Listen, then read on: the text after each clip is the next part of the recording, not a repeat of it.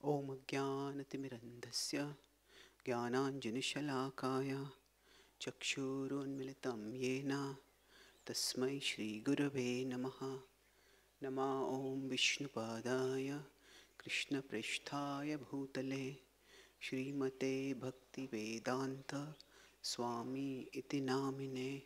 Namaste Saraswati Deve Gauravani Pracharine Nirbishesha Shunyavadi Paschatya Deshatarine Vancha Kalpatarubhyascha Kripa Sindhubhya Evacha Patitanam Pavanebhyo Vaishnavebhyo Namo Namaha. Jai Shri Krishna Chaitanya Prabhu Nityananda Shri Advaita Gadadhara Shivasadi Gaura Bhakta Vrinda. Hare Krishna Krishna Krishna Hare Hare Hare Rama Rama Rama Hare Hare. Hare Krishna. So today we are discussing on the appearance day of Bhaktisiddhanta Saraswati Thakura. There are huge celebrations in Mayapur, in Vrindavan, and especially in Odisha. The President of India, in fact, has gone to one of the original Gaudiya Maths in Odisha to actually honor Bhaktisiddhanta Saraswati Thakura on this appearance day. So, we have heard the biography of Bhaktisiddhanta Saraswati Thakura many times. Today, I will focus on one aspect of Bhaktisiddhanta Saraswati Thakura's legacy, which I have personally found very inspiring. That is, the instructions that he gave to his disciples when they were about to travel abroad. So, it's an elaborate instruction that was published in the Harmonist, and I have taken 6 instructions because it's a very long passage. So I have taken 6 excerpts from that, and we'll be discussing. All of us can read out one of those instructions from here on the projector, and then we can discuss each of them gradually. So the historical context is, this is 1932. This is basically in March that his disciples were about to depart, and that time he gave this talk. So technically this is called as a valedictory talk. Normally we take valedictory talks in when somebody is graduating from a college or university. It's a valedictory talk. But valedictory means basically you're seeing someone off, giving them counsel and best wishes for their future journey. That's exactly what was happening over here. So, Bhaktisiddhanta Saraswati Thakura basically started preaching seriously from 1920 onwards. 1920 was when he made Mayapur his base. 1920 was when he started getting the temple in Kolkata. So basically he had these 2 centers, and from there the next decade was an explosion of outreach. And just as we had 1 decade of phenomenal outreach under Prabhupada, 1966 to around 77. So 1930 to 1920 to 1932, there was extraordinary outreach that happened. There are 64 centers established all over the country. And then at that time also they had a center outside India. There was in Rangoon in Burma. So the outreach expanded. And never before Gaudiya Vaishnavism had spread so far after the time of Sri Chaitanya Mahaprabhu. And then Bhaktisiddhanta Saraswati Thakura decided that now is the right time for us to spread beyond not just the boundaries of India, but to that part of the world which has most influenced the rest of the world. That is the West. And because India was at that time ruled by Britain, and America had not yet risen so much in its prowess. Although America had played a significant role in the First World War, but it was not a huge role. It was after the Second World War that America emerged as a major world power, as one of the 2 major world powers. So it was natural at that time, going to the West meant going to basically Britain. Almost all Indians at that time, if you see many of India's political leaders, prominent leaders. They were all educated in the West, but that means they were educated in Britain. And at that time, the profession of choice was becoming a barrister, getting into law. So things were different at that time. So he begins by pointing out that ours is a historic mission, and this is a historic moment in this historic mission. So would anyone like to read this? Do we have a second mic by any chance? Yeah.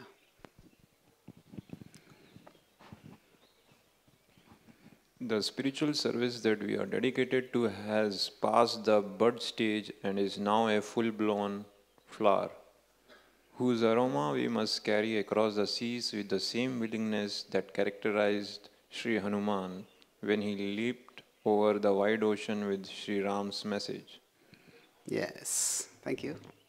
So here he is in one, you could say just one sentence, but he is condensing two metaphors and such a breadth of vision. The first metaphor is of a flower. So the flower has gone beyond the bud stage, it has blossomed. See, what does he mean by that? That today when we have Krishna consciousness movement spread all over the world, say, okay, what was the fully blossomed flower at that time? But actually, considering what Bhaktisiddhanta Saraswati Thakura got, the legacy that he inherited. See, Bhaktivinoda Thakur had a very grand vision. And he also talked about the Bhakti Vriksha model for far-reaching outreach. At the same time, he was a grahastha. He had a lot of responsibilities. He didn't have an army of dedicated disciples to carry out his mission. He was an intellectual and he influenced other intellectuals quite significantly.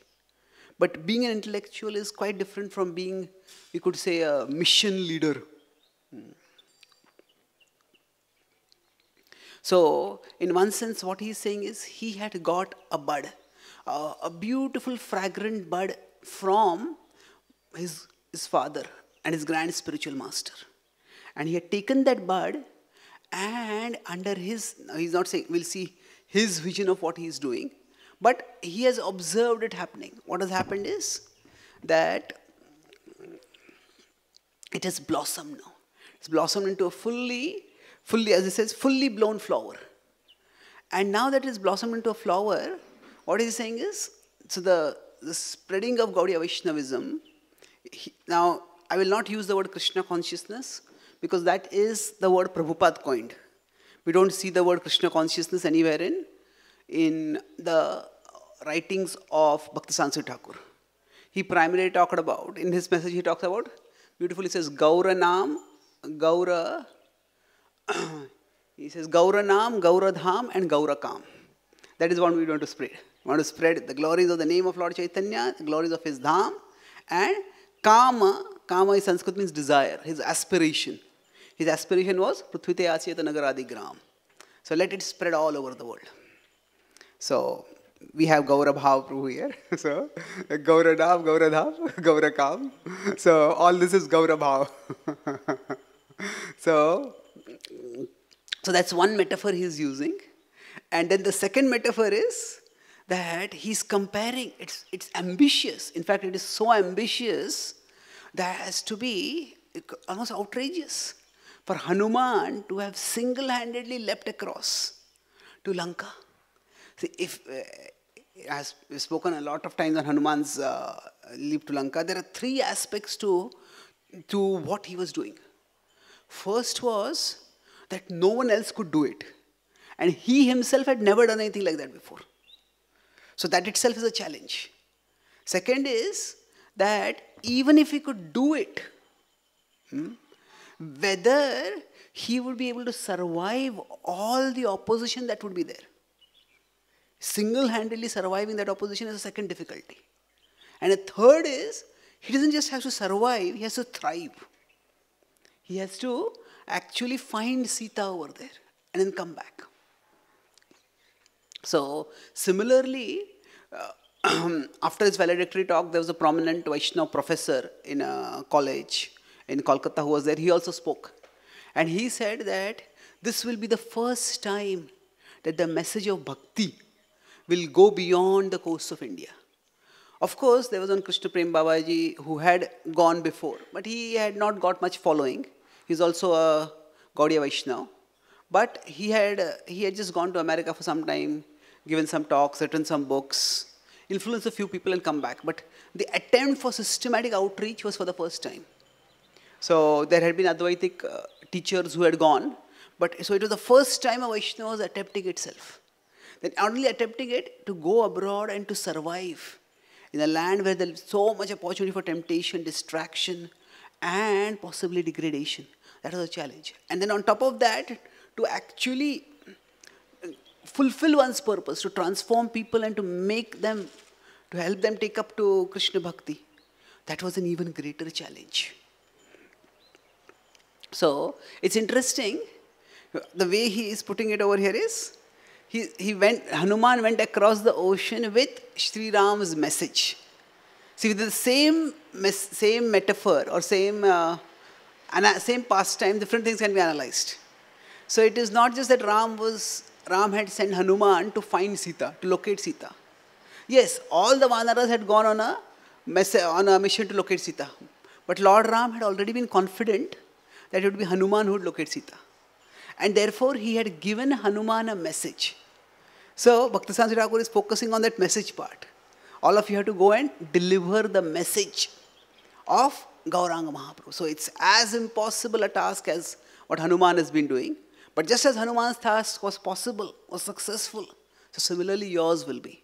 So, in one quote, there are two powerful metaphors included over here. Let's look at it a little further. See that in general, if we are going to do something big, it is vital for us to see the big picture. So what happens is, we are often caught in our challenges. Oh, I've got this service to do and this person not cooperating and this resource is not here and this problem is there. And so we get caught in our issues. And now the issues are real. They're definitely real. But actually speaking, when we see the big picture, we understand how important it is. Say, if somebody calls us and tells us, okay, can you go from here to Kolkata? And you have to take this pack over there. Okay, just to deliver one pack, I have to go all the way. I have to go I have to travel from here and go through the crowds and do this and do that. And so much inconvenience. Maybe the pandemic is there and there are also many restrictions. Hey, why do I have to do this? So the inconveniences are real. But suppose then we come to know that actually this pack, it contains the medicines that are vital for a very senior Vaishnava. And we know that devotee, we respect that devotee. Then our whole frame changes. The inconveniences are still there. But what happens is, when we see why we are doing it, when we see how important what we are doing is, then the inconveniences pale into insignificance. Although they are there, they become insignificant. So similarly for us, when we are trying to do our seva, and especially when we are trying to do outreach, there will be problems. So we need to periodically pause and look at the big picture. What am I doing? And why am I doing this? So actually, these are not just three people from the renounced order going to a different foreign country. Bhaktisiddhanta Saraswati Thakura is giving them that big picture. That when we are serving Krishna, we are actually a part of something far bigger than ourselves. Not just bigger than ourselves, but the biggest reality. That is Krishna. And when we are actually sharing Krishna's message, so serving Krishna, there can be many ways in which you can serve Krishna. But one way is by sharing Krishna's message, then actually we are a part of the highest beneficial work for anyone. Because Krishna is Surudam Sarvabhutanam. So we are a part of the biggest cause. Sharing Krishna's message and doing Krishna's will means that we are doing the highest good for everyone. So so whenever we feel discouraged or irritated or resentful, when we are faced with something difficult to do, trying to expand our vision of what we are doing is very helpful. It's very helpful in motivating us to move onwards. So now, what it also implies is that when we are trying to serve Krishna, we are not alone. We are not alone. And especially in today's world, in the contemporary situation, we may feel like a tiny minority. That, especially as the world has become more and more interconnected, in one sense, we can connect with all the people we want to connect, but we can also see how small we are. So as compared to others, maybe other spiritual paths, other religious paths, other organizations, other teachers, we may feel that we are very small. We are a tiny minority. You can say, actually in the West, I was talking with one devotee author. He was telling me that it's very difficult he's a grahastha, to sustain oneself as an author. Why? Because in America, Hinduism itself is a minority religion, and ISKCON is a minority within Hinduism. So if we write direct Krishna conscious books, what is the audience for that? So in one sense, we may feel we are such a tiny minority. And yes, to some extent that is true. But if we feel today that we are a tiny minority, imagine what must have been the feeling, say 100 years ago, or this was about 80 years ago, when there was no center of Krishna consciousness across the world, anywhere in the world. So at that time, the feeling that we are so insignificant could have been so much greater. But that's why the idea is look behind.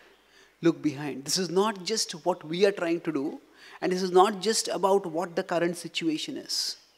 We are having a glorious tradition behind us. And there are all these great acharyas who have carried forward the legacy. And now it is for us to carry forward that legacy.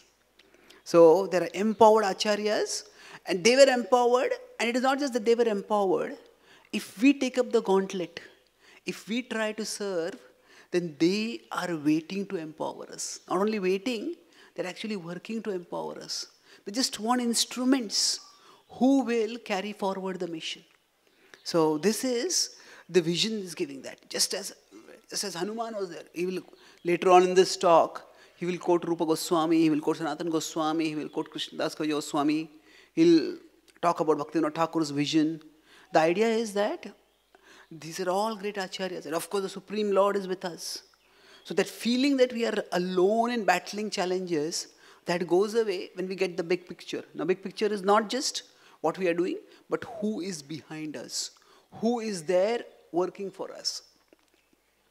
Now, in science or in modern education system, they often say that we are all standing on the shoulders of giants. What it means is, the people in the past have studied, have learned, and they are giants. We are standing on top of them, and we are seeing based on the height that they have already ascended. Now, we don't talk in those terms because we can never imagine standing on our acharyas, but the mood is similar, that there is a big legacy behind us, and that is what will empower us.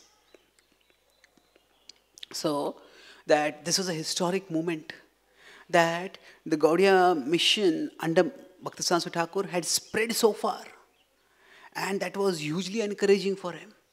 So generally how it works is that we do something small, if it works then we do something bigger. When that works, we do something bigger still. So optimism about our mission is vital for outreach. If you are pessimistic, if you think, oh, this is all Kali Yuga, and nobody is going to take up bhakti, then it will be impossible for us to share Krishna bhakti too much. We need to see that actually, okay, it may be Kali Yuga, but that doesn't mean the Atma's potential for bhakti is lost. Every soul has a longing for transcendence. It is to the extent we are positive, we are optimistic, that there is an audience for Krishna's message. To that extent, we will be able to reach out enthusiastically. Then he says, Trunadapi Sunichena, he quotes, and he says this is the Mahavakya for outreach. So let's look at that. Who would like to read this? Someone else? The constant chanting of Hari Kirtana, by being far more humble than a blade of grass, and as forbearing as a tree by seeking no honor for oneself, and by offering due honor to all entities, is the highest natural function of unalloyed jivas. The lotus feet of my Sri Gurudeva attracted me to his service, he being the manifest form of these four great perspectives. My precepts. My friends will be in a position to attract all souls of the world to the footstool of real truth by purchasing the same unfailing method. His English is quite articulate. Thank you. So, many points in this.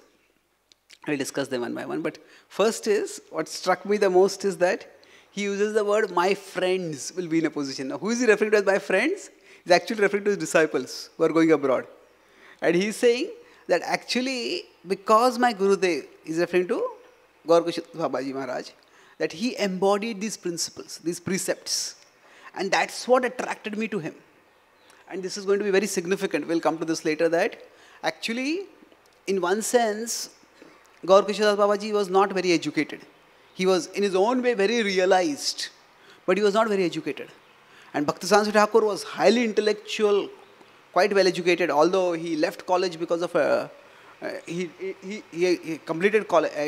He did not pursue an academic degree to a high level because that was not his interest. He could easily have got PhD, many PhDs, but he did not.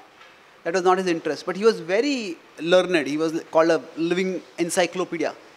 Even in his old age, he could remember entire passages from books he had quoted earlier. So he's saying here that it was not the intellect of my Gurudev that attracted me. It was that my Gurudev embodied these qualities.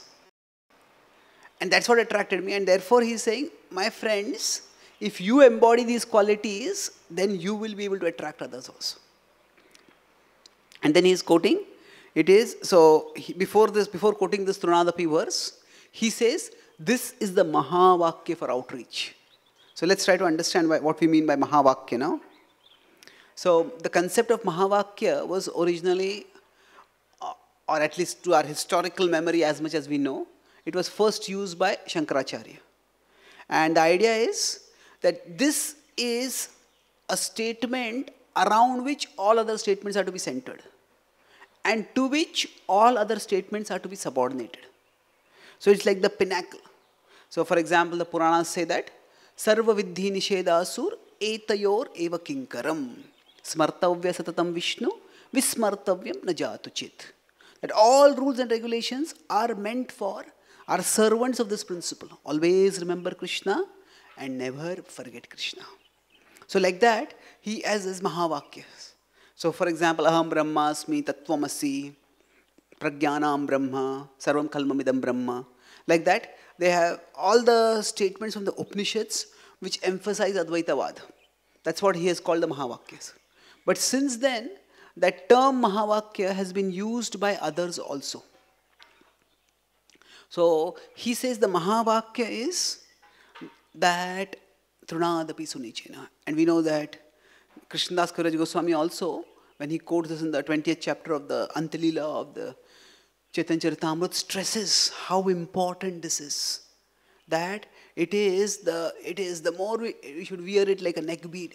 And the more we contemplate it, the more wisdom we will realize from it.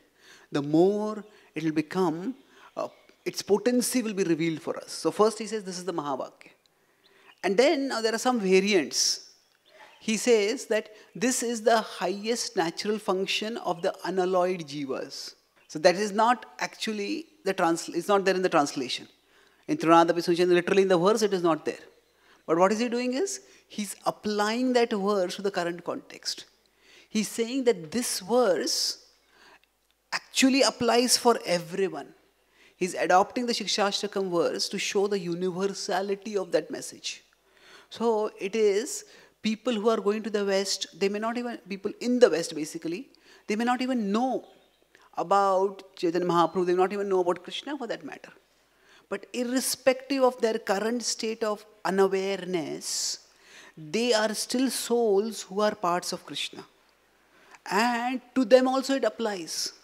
that their soul also longs to glorify the Lord. So, rather than looking at the cultural, religious, or philosophical differences that they may have from us, all these are external. Sarvopadhi vinirmuktvam. So, what is their culture? What is their philosophy? What is their religion? All these are upadhis ultimately. And he's saying that beyond all these upadhis, the soul longs to glorify the Lord. And that's what you should focus on. So at one level, he's talking about the highest unalloyed function of the unalloyed jivas. And then he doesn't use Hari Naam, he uses Hari Kirtan over here. The constant glorification of Hari, the constant chanting of Hari Kirtan. So, Kirtaniya Sadahari. It is not Japaniya Sadahari. So, Kirtan, now does it mean singing with musical instruments? Certainly. But doesn't mean only that. Any form of glorification of Krishna is actually Kirtan. So, when we are doing Katha also, it's Kirtan. During the last days of Srila Prabhupada in 1976 and 77, 1970, so the devotees of the Bhaktisiddhanta Institute, they were planning a big science conference. And at that time, Bhaktisiddhanta Damodar Maharaj, he was Bhaktisiddhanta Damodar Prabhu at that time. So he was discussing with Prabhupada. And at that time, one of Prabhupada's one came, Prabhupada, what do you like to do? Would you like to have some kirtan now? I thought they had talking for a long time. Prabhupada was quite animated when talking about outreach, especially at that intellectual, scientific level. And Prabhupada got practically angry. He says, what do you think we are doing now? Have we gone to a brothel to do illicit sex? We are doing kirtan now, Prabhupada said. So, Prabhupada considered even talking about how to counter atheistic science also as Hari Kirtan. It's an expansive definition of Hari Kirtan. So glorification can be in many forms. And everybody in one sense longs to glorify someone. And if somebody is glorifying some sports player, some movie star, some politician, what are they doing actually?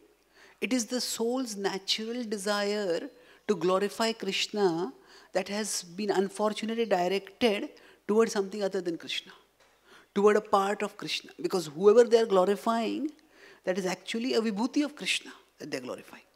So, but if they will not get much fulfillment by that. It is when they glorify Krishna that they will get the supreme fulfillment. So then, now in this is a Mahavakya, primarily it is talking about humility and tolerance. We'll talk about honoring others also a little later, which we'll discuss in the next instruction. But why are humility and tolerance important? Because especially when we are going to share Krishna Bhakti, there are two things that will come: disrespect and difficulty. That sometimes we share the message. See, if we are sharing it among people who already know it, they respect the message to some extent. But when you go to new people, they just don't care. They do not respect us at all.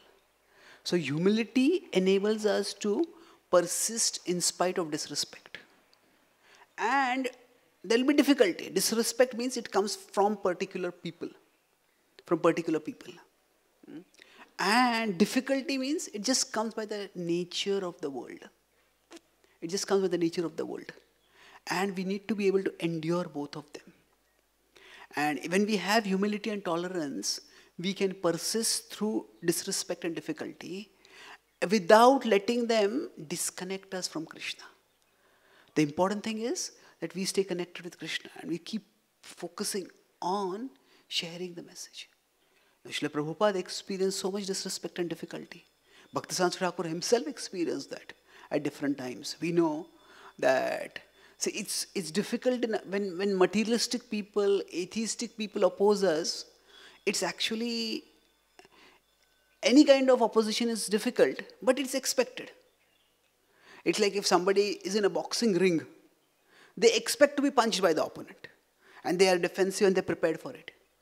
But if somebody is in home and is meeting a close friend, a close relative, a close family member, and at that time they get a punch, that is much, much more difficult to bear. So for Bhaktisiddhanta Saraswati Thakura, when he took a parikrama of Vrindavan, and at that time, It was that because many of the Vrindavan leaders at that time, they closed down the temples. They said that Bhaktisiddhanta Thakur had included people from all castes, that he had opened himself up, and that even non-Brahmanas were teachers in his tradition. They opposed him very strongly. And when they opposed, what happened was that they closed the temples. Now they had gone there to have darshan of the deities. So it's, in one sense, these are our own people. It's like, suppose, just to imagine how painful it will be, suppose somebody brings some devotees from maybe some part of India, some part of the world, devotees. They bring a group of people to Govardhan Eco-Village. And the temple is closed when they come for darshan. And the temple is not going to open. Say, what's going on over here? It will be very painful. And not only that, there was stoning, stones were thrown at them at that time. And then the local police officer, he told Bhaktisiddhanta Thakur, actually, we have been told that there will be attempts to assassinate you. And normally we would just turn a blind eye and let criminals do something like that. But because you're a saintly person, I felt my duty to inform you. So now can you imagine assassination? What happens is that these people, now these are not Rakshasas. They are also priests in temples. They are born in very devotional families, or at least religious, pious families. Their lineages are quite illustrious. So what happens is that good people will do good things. Bad people will do bad things.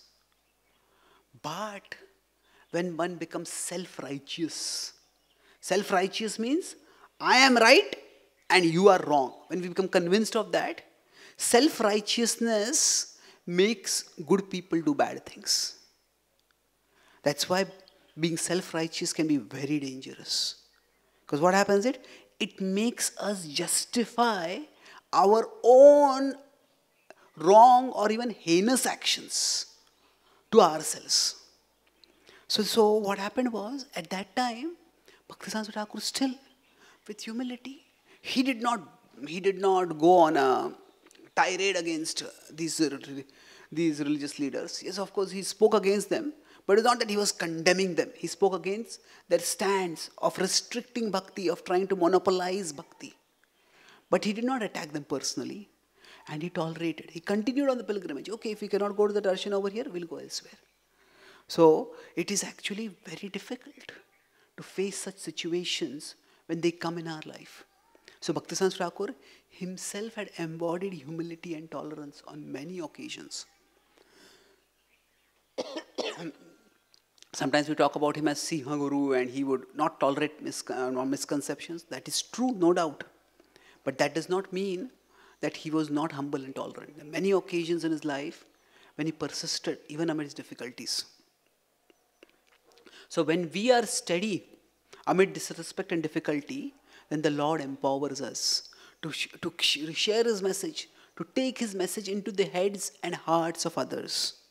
And even amid there may be difficulty or disrespect. So here talks about Trunadapi.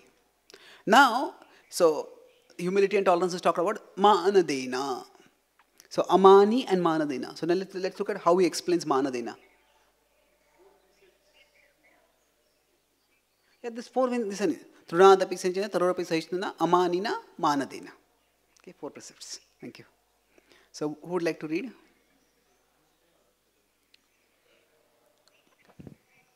West as worthiest recipients of the Bhakti message. Those nations that you are going to for propagating the chant of Hari are mounted on the summit of proficiency in all affairs of this world.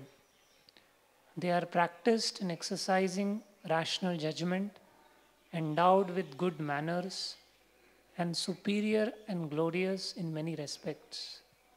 Therefore, we should maintain our hope, unshaken, that they will prove to be the worthiest recipients of transcendental sound if we simply unlock for them the gates of the natural exhibition of abiding argument and enduring judgment.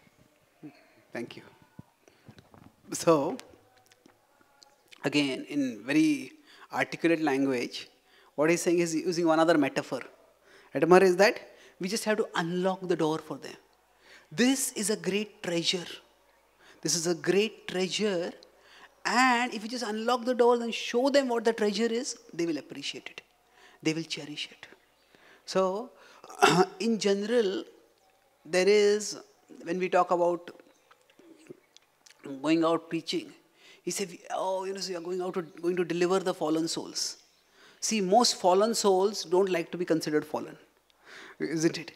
And that it's not just that their ego speaking, but it's just that they don't even know the standards by which we are considering them fallen. So if somebody has been born and brought up in a culture where they habitually eat meat, then for them, eating meat is just normal. So we deem them fallen. It just seems to them arrogant and self-congratulatory. That's one thing. Another point is that if a speaker is talking down to an audience, then few things turn off an intelligent audience. Especially that, sometimes when adults talk with children, they sometimes adopt a very soft voice and like a poetic tone. And okay, actually even children don't like to be talked with as if they're children, unless they're very small babies, small, we could say toddlers or something like that. But if somebody talks down to the audience, like it treats the adults like children. Now if there's somebody like a grandfather's age, like Srila Prabhupada, then occasionally they do that, that is okay. But in general, it is important that we have respect for the audience. Without respecting the audience, it's very difficult to actually speak in a persuasive way. So otherwise, that superciliousness will come, and what will happen is that our attitude itself will rub off on people in a negative way. So I've talked with many Prabhupada disciples. Now, even among Prabhupada disciples, for all of us, they are Prabhupada disciples. But among them, say those who came in 1966, 67, 68, they are very senior as compared to those who came in 70, 73, 74, 75, 76. So they all tell us that, whoever I had talked with, they told me that we had all kinds of bad habits. But not once did Prabhupada ever make us feel disrespected. Sometimes because they used to take so much drugs and other stuff that they would be reeking with order also. But Prabhupada would never turn his nose up at them. Prabhupada would not express not even show any disdain about it. So he respected that they were interested in spirituality. So that respect is important. Now let's try to look at this a little bit more. So the focus is see others' potentials, not their problems. Oh, they're too materialistic, they're too attached, they're too arrogant, therefore they will not take a bhakti. If that's what we are going to see, then that will not be able to, that's seeing their problems. We have to see their potentials. So his approach to the West is remarkably positive and affirmative. Positive and affirmative. So this is quite different from, say, the approach of some other teachers. Gandhi was asked, what do you think about the Western culture? He says, it's a good idea. Now, what he meant by that was, there are different interpretations of that. Some people say that means there is no Western culture, it is just an imagination. But others, what they mean is that, in terms of idea, it is good. But in terms of implementation, it has never happened. There have been many lofty thoughts, even by Western thinkers and Western philosophers. But it has not been translated into reality. But whatever it may be, but Bhaktisiddhanta Thakur's approach was, you could say, very, in one sense, affirmative about the West. He doesn't even mention once that, oh, these people have bad habits. He says, no, they have good custom and good culture. So this is not, he says, is it mundane infatuation? Indians quite often are infatuated with the West, with the white skin and West and America. And is it like that? Well, not at all. It is spiritual appreciation of their potential. So first thing he says is, they are at the summit of proficiency in all affairs of the world. So it's not a small statement to say summit of proficiency in all affairs. Now at that time, if you see the technology that they had, even the political arrangement, the economic arrangement, as compared to what existed in India, it was much better. So to some extent, Bhaktisiddhanta Thakur was following the mood of Bhaktivinoda Thakur. It was during the time of Bhaktivinoda Thakur that the Indian National Congress was formed. It was 1885. Bhaktisiddhanta Thakur established the temple at Yogapith in 1895. So he was quite active in 1885. And that was the time when the Indian nationalist movement had started. But Bhaktivinoda Thakur, to some extent, distanced himself from it.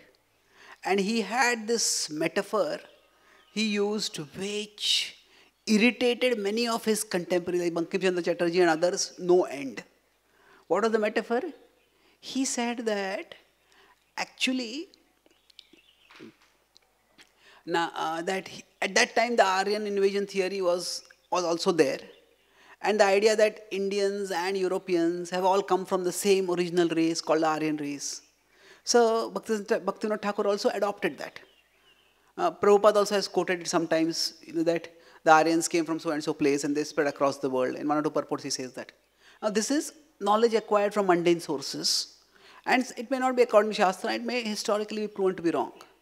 But the point he made was that suppose we are all brothers. So Indians and British people are brothers. And suppose there are two brothers in a family and they've got to run their father's estate.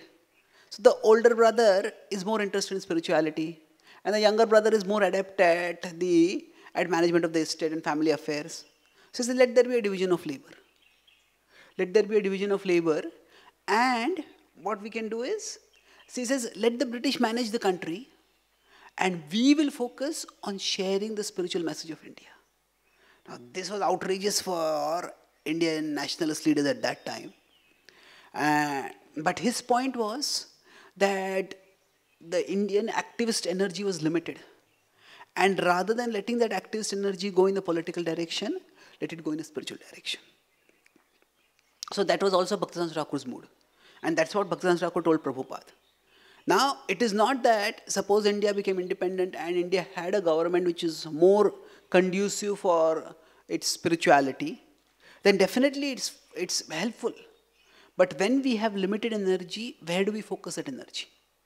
So here he is saying that they are good at material affairs, so we respect them for that. So he says that what we do is, it's not that we are in a game of one-upsmanship with them. It's not that we are in a game of one-upsmanship, that means we are better than you in material affairs also. We can prove that if required. But that's not the focus at that time. He says, okay, you are good at material things, we respect them for that, but there is something missing for you. And that is what we are going to give you. So the second point he says, they are adept in the exercise of rational judgment. Which is again an interesting point, that rationality was a part of the Indian tradition also. Rationality means logical reasoning faculty, systematic analysis. Rationality is a part of the Indian tradition also. No, it is not that if you see in the Indian tradition, this is what Shastra says, this is what you have to accept. Okay, Shastra says this, but Shastra also says this. How do we reconcile the two? For that, rationality is required. Say the famous example that is given, if somebody says, this person has a house on the river, Ganga. Now does that mean because Shastra said this person has a house on the river Ganga, that person has some mystic yogic ability or has got some blessing by his house is floating on the Ganga? No, house on the Ganga simply means it's on the banks of the Ganga. So this is rational ability being used. So the rationality was a part of the Indian tradition, but over the centuries, that rationality was sidelined and the focus was more on sentimentality and superstition. So by the time of Bhaktivinoda Thakur itself, any godman would be accepted as God. So that was there. So that's why the educated people in India also, they felt that the Western approach is more rational. And much of Indian religion, as it is practiced at that time, was sentimental, was not rational. So he is saying that their rational faculty, they are well exercised, adept in using the rational faculty. Now this has a history also. In the West there was the scientific revolution, and there was widespread scientific education. The scientific spirit of inquiry was there, because of which people were trained in reasoning faculty. People were trained in critical inquiry. So he says that because they have that rational capacity, rational ability, they will appreciate our message more. So what happens is that the Vedantic approach is jigyasa, athato brahma jigyasa. It's inquire. If you look at the Abrahamic approaches, that it is thou shalt not, have faith, obey. So this is an atheistic gag which says that about Christianity. In the Bible it is said, in the beginning was the Word, and the Word was God. They also talk about how something like Shabda Brahma, they have the concept in that. But these atheists, in the beginning was the Word, and the Word was no. You can't do this, you can't do this, you can't do this, you can't do this. So that approach of handing down commandments, that doesn't seem to be like a very rational approach. Now, of course, rationality is there in the Christian tradition also, but there are some intellectuals who are there. Most of the Christianity was based on do's and don'ts primarily. So Bhaktisiddhanta Saraswati said that you respect that these people are rational. And because of their rationality, they can appreciate our message. Just open the door and they will see what profound wisdom we have. Then another thing he says is, they are having good manners. Now, we may say that their habits are bad. We often joke about how people in the West, their only regulatory principle is breaking all the regulatory principles. That's true. It's true. But Bhaktisiddhanta Thakur's focus is not on that. He says bad habits might be commonplace, but when he was talking about good manners, he was talking about basic courtesies. Basic courtesies, they are quite common in the West. So, to the extent that whenever I have traveled abroad, I've seen that people are very courteous. See, they are, if you ask them a question, they will politely answer. And if you're going to a revolving door at the airport, and if, say, I've seen it hundreds of times, not just for me, but for anyone else, if somebody goes ahead and the door is open for them, and somebody is coming behind, they'll keep the door open, hold the door open for the next person to come through. Even if the next person is a complete stranger. Now, in India, hardly anyone does that. Now, I'm not saying Indians are bad. It's just there are cultures expressed in different ways. Respect is expressed in different ways. See, in India, if we touch somebody by our feet accidentally, immediately we will touch them and touch our head. Nobody in the West will do that. So there is a way of respecting. But what happens is, this way of respecting, it just seems strange to people. For people in the West, okay, what happened? You're touching yourself, touching your head. What are there some kind of strange gesture? So that doesn't make sense to them. But like, okay, you hold the door open for me. That's a common courtesy. That seems to make sense for people. So the Western culture was that, especially if in an assembly, if there are all men sitting, and if a woman comes in, then as soon as a woman comes in, all the men get up. And if the woman leaves, all the men once again get up to see her off. They may not go to the door, but there are in terms of manners, there's a culture of respect that was always there. So that is, Bhaktisiddhanta Thakur is again appreciating that. So the point is that his attitude towards the West is not dismissive. See, because what happens is people are complex. There are many different attributes in every person. We can look at the negative attributes, oh, these people have so many bad habits. But we can also look at the positives. So Bhaktisiddhanta Thakur is guiding his disciples. Look at their potentials, not at their problems. Now, everybody was aware that in the West people have bad habits, what we would consider as bad habits, at least. And there is this potential for degradation, to consider them degraded. But he's saying that, no, they're having good manners. So that means we also should behave properly with them. So to some extent what has happened is these courtesies, it is not that they were not a part of the Vedic culture, but Indians have been hardened by a millennia of subservience. So that's why what happens is, in some cases, not all cases, if somebody is an authority, there's a lot of respect to that person who is an authority. But if somebody is not an authority, I don't care for you. It becomes like that. So it's circumstantial. Now he's saying respect them, but don't be overawed by their material impressiveness. Who would like to read that? Okay, sure. Yeah. Prabhu, you said to start with, our culture was more about inquiry and not about dictums. Then over time it became superstitious and rituals.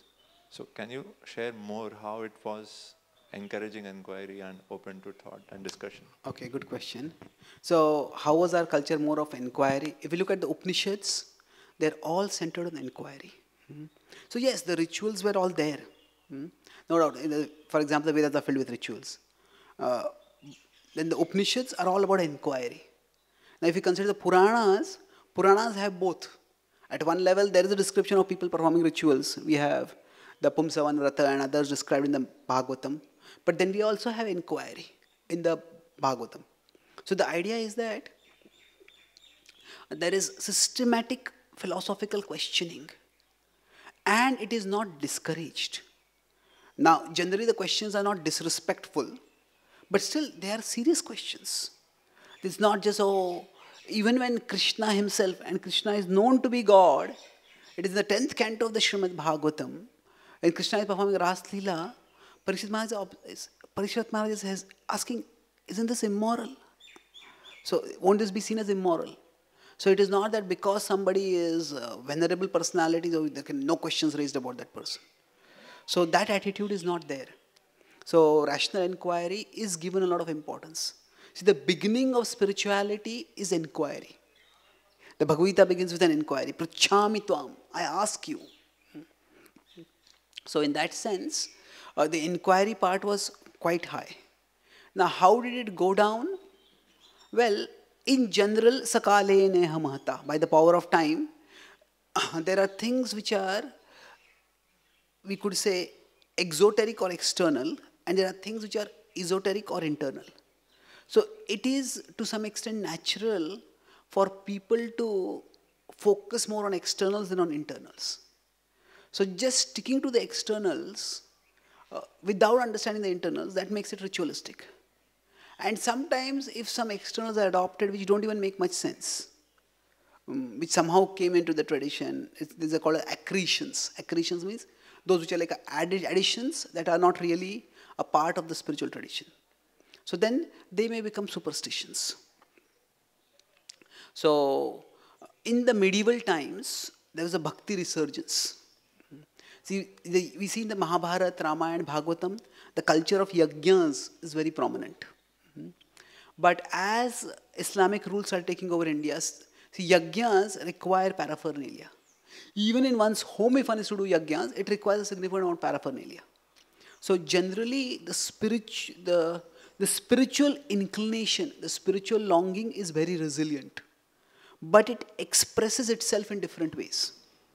So when the Islamic rule came and the Indian rulers were not those who were not followers of Vedic Dharma, they were not interested in doing yajna or sponsoring yajna. And even people themselves could not openly so much profess their religion. Then the spirituality shifted primarily to bhakti. So bhakti was always there, but it was the mass spread of bhakti happened during the medieval times when the external resources for practicing bhakti were not there so much. So kirtan is something which anyone can do anywhere. So even now, if we consider the Islamic part of the world, the Middle East, we can't have temples there. Maybe exceptionally in one or two places we might have temples. But kirtan goes on. So what happens is it's resilient. So, but one point was that as bhakti became widespread, so bhakti is something which people can practice very easily. But it's also possible when bhakti is being practiced that there is some amount of sentimentality comes in. Because what happens is, to some extent, bhakti makes one feel good immediately. Not permanently, means unless one purifies oneself, that good feeling may not stay for a long time. But relatively speaking, coming to a kirtan is much easier than coming to a katha. And coming to a katha is much easier than coming to a tattva class. So what happens is, the number of people who were interested in tattva, they became lesser and lesser. Although they were there, they became lesser and lesser. So that's how sentimentality and superstition started increasing. Okay? Thank you. Thank you, bro. Don't be overawed by others' material impressiveness. We must not view the world with a mentality depressed by a sense of deficiency, poverty, or otherwise, or by any person's display of worldly erudition, rank, or so on. That is the state of forgetfulness of our real selves. In the context of this world, all persons of it are actually in every way superior to us. So, thank you. What is he saying over here? He's telling his disciples that when you will be going to the West, you may see that actually that these people are better than me. They may be wealthier than us, they may have greater ranks than us. So actually Bhaktisiddhanta Saraswati Thakur's mission was in many ways, he had got letters of recommendation from the governor of India, the British leaders of various parts of India. And with that reference, they met and met the dukes and lords of Britain. So these people, they were quite wealthy and aristocratic and influential. So he said, in material terms, we may see that, oh, actually they're all better than me. But that should not lead us to feel deficient. Just because somebody is wealthier than us, somebody has more academic degrees than us, somebody has more followers than us, we should not feel deficient because of that. So he says, why? That is the state of forgetfulness of our real selves. Our real selves means we are Atma and they are also Atma.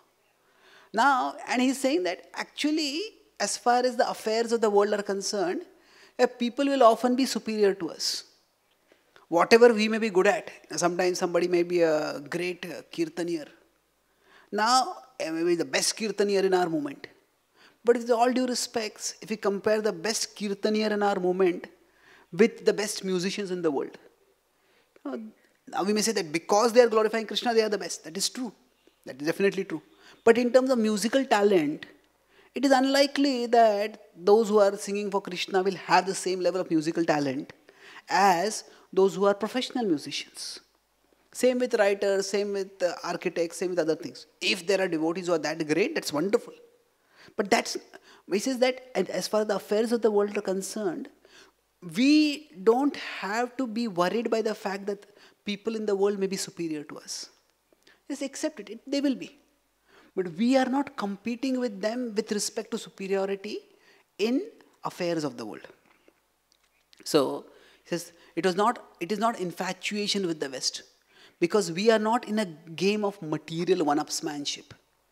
Material one-upsmanship means that, oh, you have this, we have this better than you.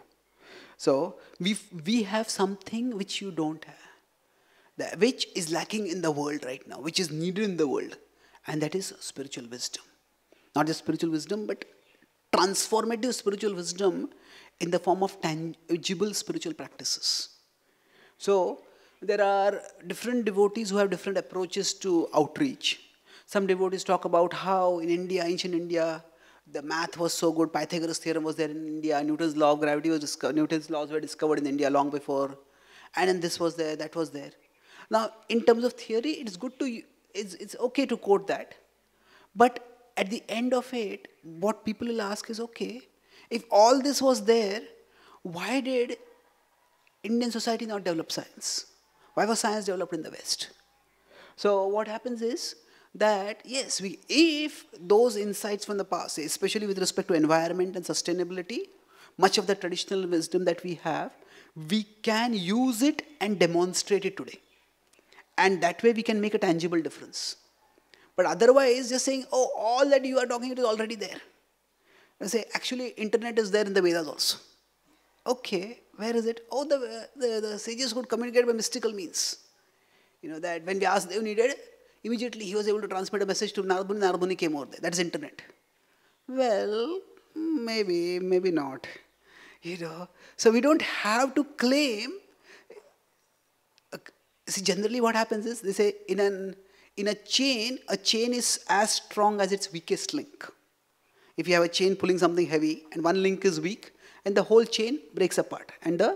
So similarly, when we are making some arguments, or we're making a talk, the talk is as strong as its weakest argument.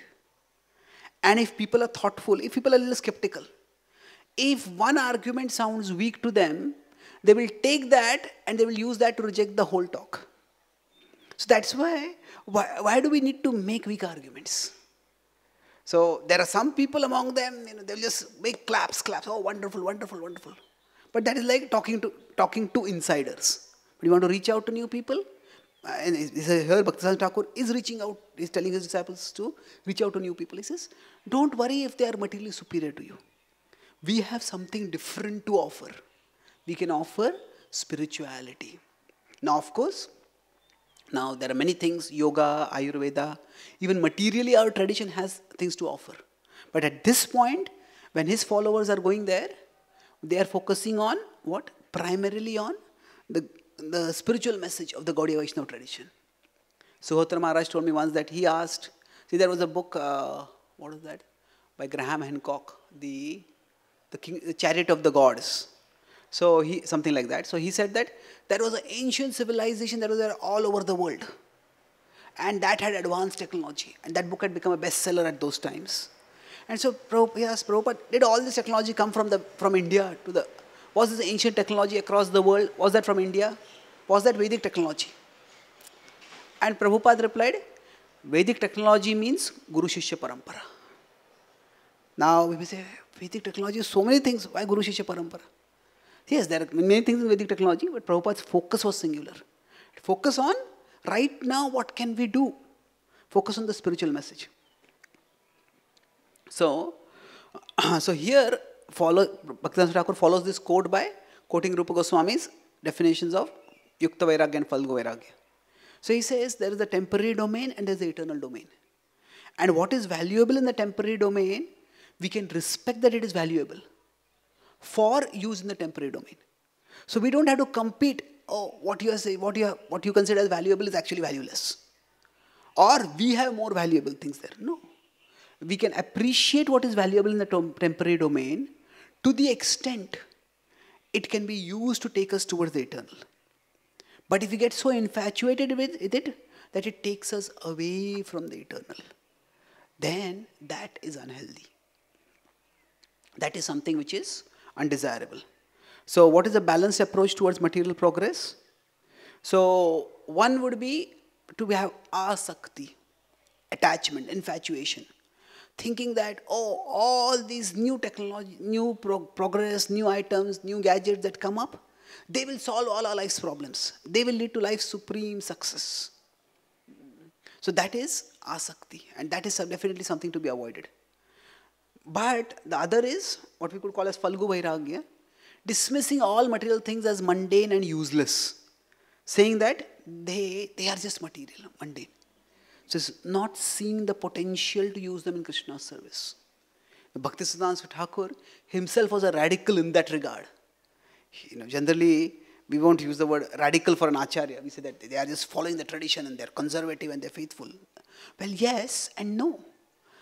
They are completely following the tradition, but they were adopting new ways of fulfilling the purpose of the tradition.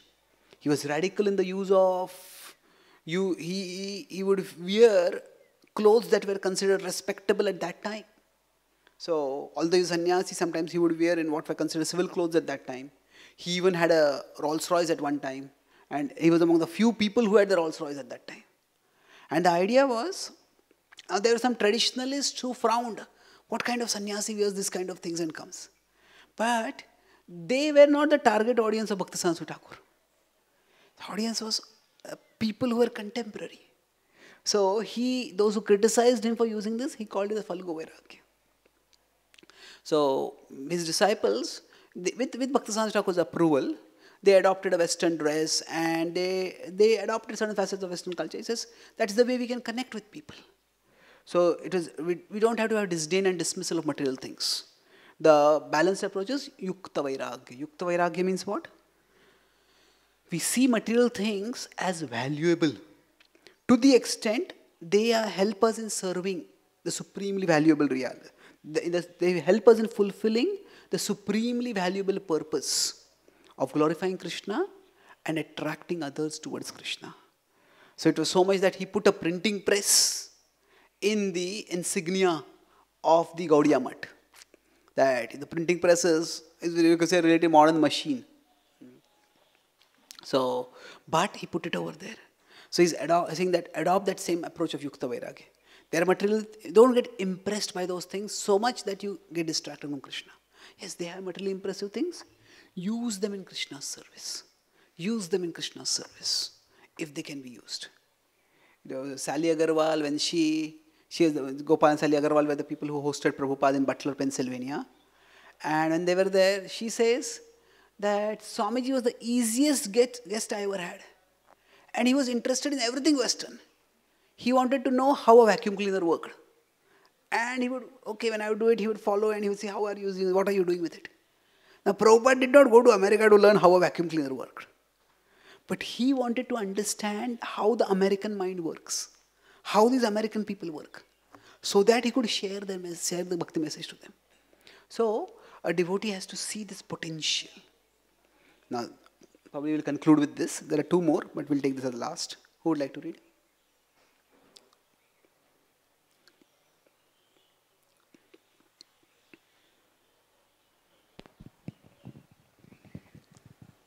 We must always bear in mind that we are not the operators of instruments, but merely instruments. The triple staff bhikshus are Sri Chaitanya's living mridangas.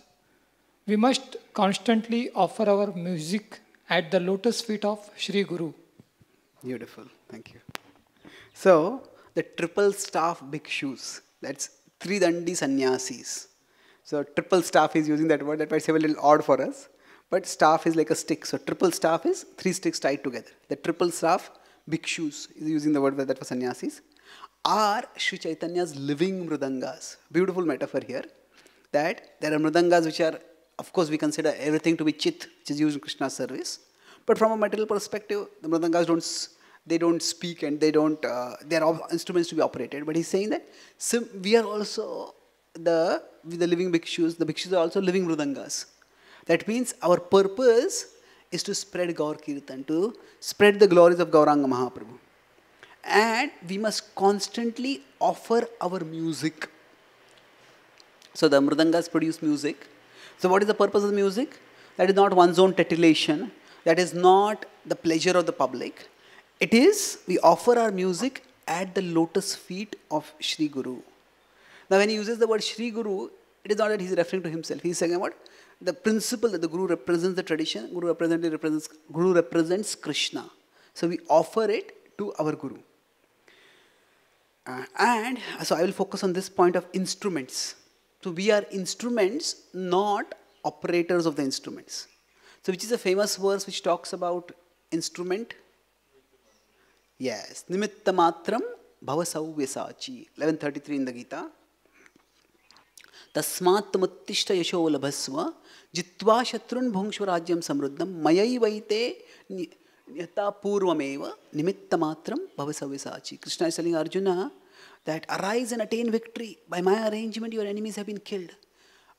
Just be an instrument in my hands. So now, this idea of instruments.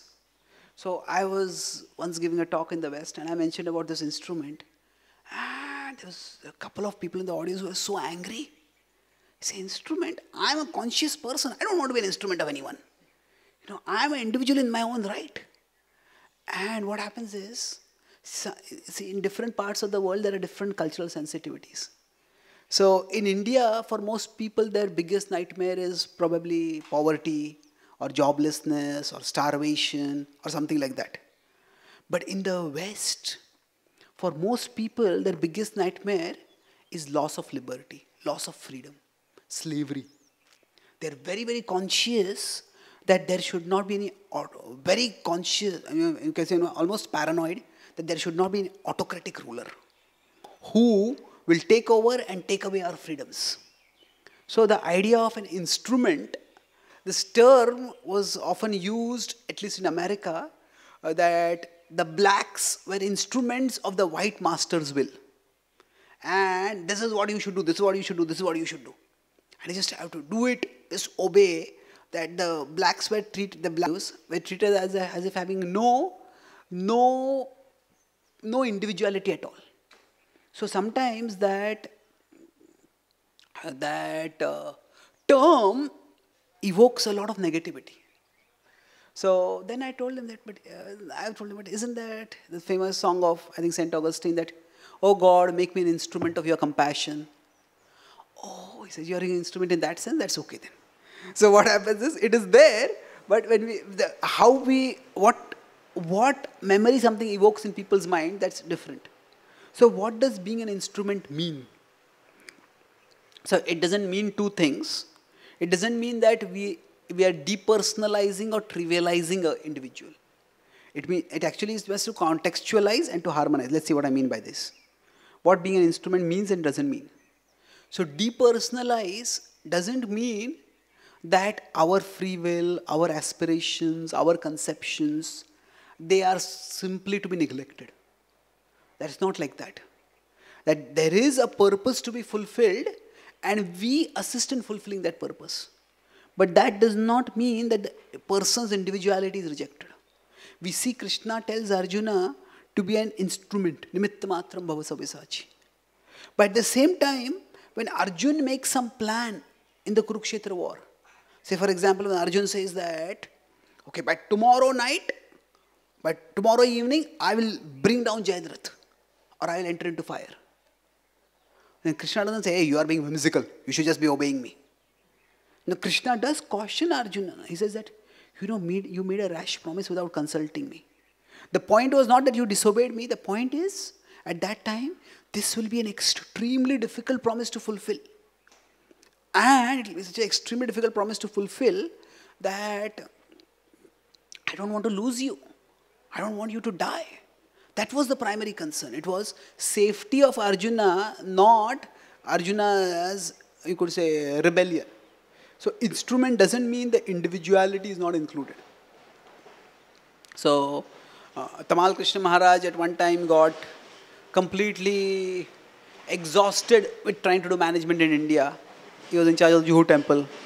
And he said, I have to go to West and preach. Prabhupada said, you can preach here. He said, there's no opportunity for preaching here. He said, what happened at that time was that in India, Prabhupada's Western disciples were seen more as cultural exhibits than spiritual teachers. Cultural exhibits means, just see, these Western people have also followed our culture. And they were also young. So it was very difficult for Indians to see them as spiritual teachers. So it was, Prabhupada was doing preaching in India. When Prabhupada would be there, people would respectfully listen to him. But his disciples, they were mostly caught in doing managerial activities, take care of this logistics, go here, do this, raise funds. So Tamal Krishna Maharaj said, I can't take it anymore. Prabhupada said, I need you over here. It's almost like an argument, but Tamal Krishna Maharaj insisted. And then finally Prabhupada allowed and he went to the West and he started the Radha Damodar bus party. And he was hugely successful in its own way. So was that whimsicality? No, that is an expression of, he felt authentically, I can't do this. And Prabhupada accepted that. And because he still had the dedicated desire to serve Krishna, eventually he was also successful. So being an instrument doesn't mean depersonalizing. Okay, if you can't serve in this way, there's some other way you can serve. And accept that. And it also doesn't mean trivializing. Trivializing means that we and our contributions don't matter at all. You're just an instrument. I don't care. No, the instrument is extremely important. Generally, without an instrument, suppose, even if you have to cut something, and if you don't have an instrument, it becomes very difficult. Say we get a package from Amazon and we don't have anything to cut. We try to use our nails, we try to use our teeth. It's quite embarrassing to use those things. It's not easy also. Just a knife makes things so easy. But sometimes the instruments are not only desirable, but they may be essential also. So it's not to trivialize. It is, I had asked Bhakti Vikas Maharaj this question, what was his understanding that why did Bhaktisiddhanta Thakur himself not go to the West? Like Prabhupada himself went to the West. So why did Bhaktisiddhanta Thakur not go to the West himself? Right in the beginning. Because if we see many of the other spiritual teachers, prominent preachers were there, that Advaitic teachers, the gurus themselves went to the West. So he said, I have talked with this other devotee also who studied Bhaktisiddhanta Thakur's life quite elaborately. So they give different reasons. But there are two, three that I've got from understood from different sources. So I won't say this is a conclusive understanding, but this is a broad inference. So first is that that Bhaktisiddhanta Thakur at that time had a flourishing Indian mission, and that he was also in charge of the mission in India, and he wanted to be there for Indians also. It is, if he goes abroad, it's like he's gone. At that time, there was no phones were also not there. Internet was also, phones had just come basically. There's no internet. So he would not be there for guiding the Indian mission. And if you contrast that with most of the other spiritual teachers, they didn't have much of a following in India before they went to the West. It was for Prabhupada also, he had nothing in India. He could very easily go to the West. And once Prabhupada had a substantial following in India, then Prabhupada couldn't spend so much time in the West. Prabhupada said that at least 2 occasions when Prabhupada cut down his travel in the West because there's something urgent in India. One was to meet Indira Gandhi, and the other was, I think, because there's some issue with the Juhu land. So that was we could say, a practical reason, that he wanted to take care of the Indian mission also. So the second reason that happened was that at that time, Bhaktisiddhanta Thakur's health was also not very good. Although he was not very aged, but his health was not that great. So that was also one factor. He felt that these disciples could be young, they are younger, and they would have more energy, they would go. And he certainly planned to go. But his plan was, let them go there, let them lay the foundations, let them make some arrangement, and then he will go. That's what Prabhupada did in the later years. The devotees were in different parts of the world. It was not, Prabhupada was the first person who went to America, but Prabhupada was not the first person to go to Canada, or even to other parts of America for that matter. Then what to speak of UK and Germany and others. His disciples went and set something up. And then he went after that. So that was another reason that his health was not good, and he felt that his energy would be best utilized if somebody else had set things up. And another reason was that he, at that time, what had happened was that we know that famous incident when there was this famine in Kolkata, and the devotees had, Gaudiya Math had got a lot of funds for the theistic exhibition. And the theistic exhibition, at that time they had got the funds, and it was going to be a revolutionary approach for presenting bhakti wisdom and bhakti culture. But at that time there was several political leaders who had said that, no, why are you keeping all these funds for something like this? Just release the funds for this humanitarian work. And Bhaktisiddhanta Thakur had said absolutely no. He had refused to come and even talk with the political leaders. So he was quite clear that Lakshmi, which is meant for the Lord's service, should be directly for the Lord's service. Now this does not mean he was heartless, not at all. Now, when he would go on pilgrimages and there would be beggars near the temples, he would tell his disciples specifically, give some alms to them, give some food to them, give something to them. If you say no, you will become hard-hearted. So it was not that he was hard-hearted, it's just that at that point he felt that this was not the way he wanted to use the Lakshmi, which had been earmarked for a very special project. That is, so at that time, eventually when the theistic exhibition came about, it was remarkable. It attracted a lot of attention. See, now, theistic, okay, you suggest you have got some dolls which show Krishna's passing. What is so big deal? It's like in today's world, if you have animatronics. When our Delhi temple had animatronics, it was cutting edge technology. So in those times, the theistic exhibition, not the theistic exhibition, the big exhibition, but the display, the display of Gaur Leela and all that, that was quite radical at that time. But what had happened because of all this was, because of the Gaudiya Math's refusal to support humanitarian work, they had got a lot of bad press. A lot of bad press. And in one way, Bhaktisiddhanta Thakur, he always had a vision to send his disciples abroad. But when to do it, that was something to be decided. And he, in some ways to counter the bad publicity which had come because of this whole incident with respect to the famine, he, in a sort of emergency mode, he told, you should go. So at that time, because it was in some ways, the overall vision was long-standing, but the implementation was quite rapid. So because of that, it was practically for him to go would be difficult. So he told his disciples to go. Of course, those disciples who went also were very well trained. They were quite good speakers and other things.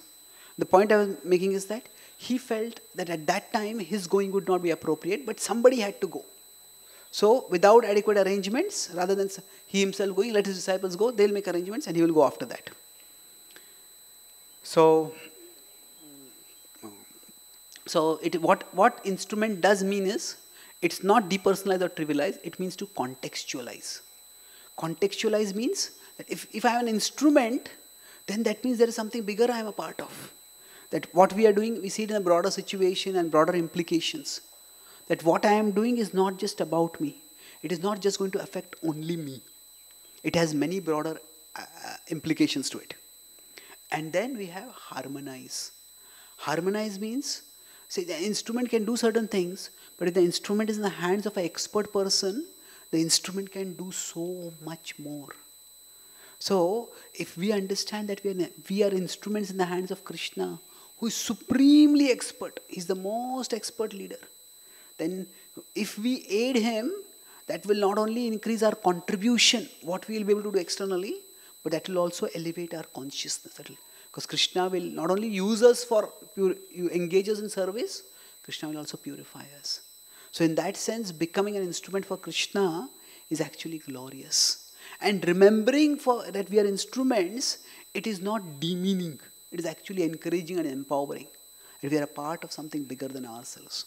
So that's how he concludes his directions. The Mridanga metaphor is also very beautiful for understanding this instrument part.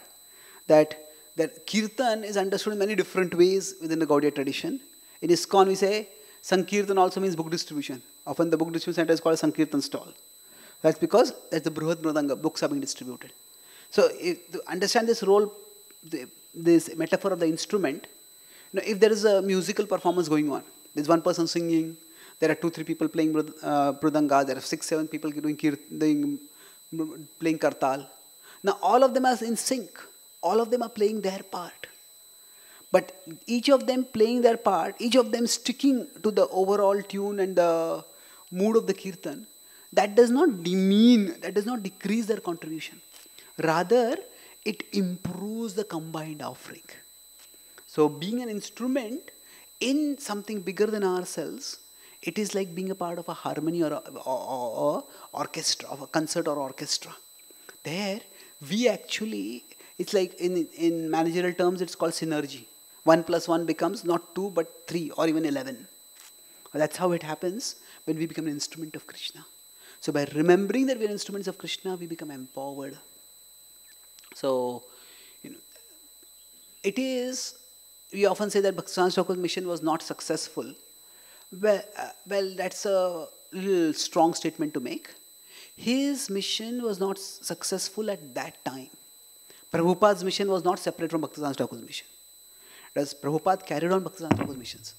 At that time when his disciples went, they didn't get too much success. They had some success. Some people became appreciative. So now why they didn't succeed, that could be a whole different class in itself. But in many ways, Prabhupada embodied this mood. And Prabhupada went to the West, to America, and Prabhupada carried on and fulfilled Bhaktisiddhanta Thakur's mission.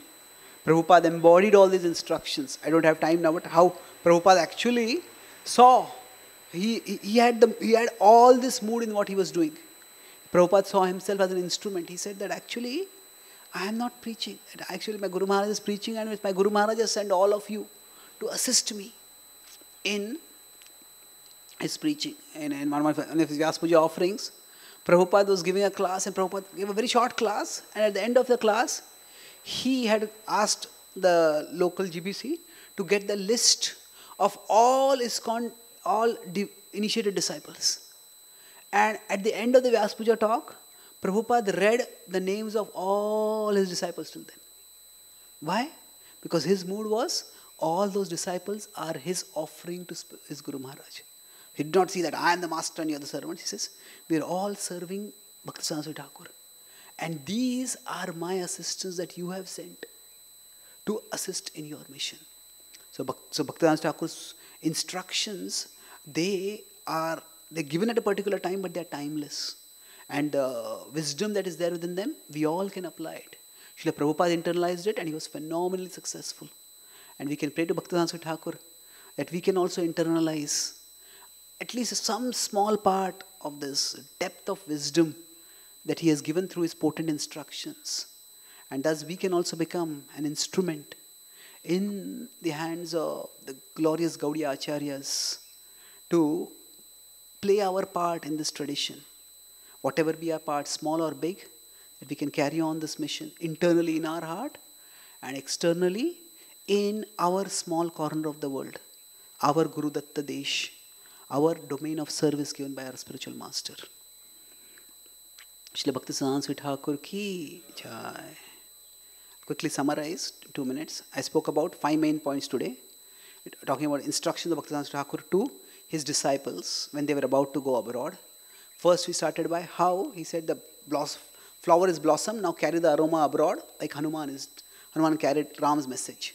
So, generally, when we are doing some difficult service, it's good to get the big picture, to see what we are part of, by which we will not be overwhelmed. If I have to carry a package somewhere to get inconvenience, if I know it's a valuable medicinal package for somebody who is very important for me, then my whole mood will change. I'll face the inconveniences much more resolutely. And second was that he talked about the Mahavakya for outreach is Trunadapi Sunichena. Why? Because when we are trying to share Krishna message, there will be disrespect from people and difficulty from situations. And if we have to persist through that, we need humility and tolerance. That's how we will stay connected with Krishna, and Krishna will empower us to connect with others. And then, so, Manadena, with respect to with regard that, he is very appreciative of West. He says that they are summit of material progress, rational judgment, good manners. So when we are sharing bhakti with people, we can't just think of them as fallen souls and we are their savior. To say that they have potentials. Focus on their potential, not their problems. Optimism in outreach and respect for our audience is important, especially if we have to attract thoughtful people. Yes, there may be some things wrong with them and we have to fix them. But there are things which are right and we want to channel them, engage them. And then he also says that they are superior to, don't be depressed because they are better than you. So the idea is we are not in the game of material one-upsmanship with others. If they have something materially better than us, what we have is something different. We have spiritual wisdom. So we talked about Yukta Vairagya and Falgu Vairagya in that. And the last part was that we are instruments, we are not the operators of instruments.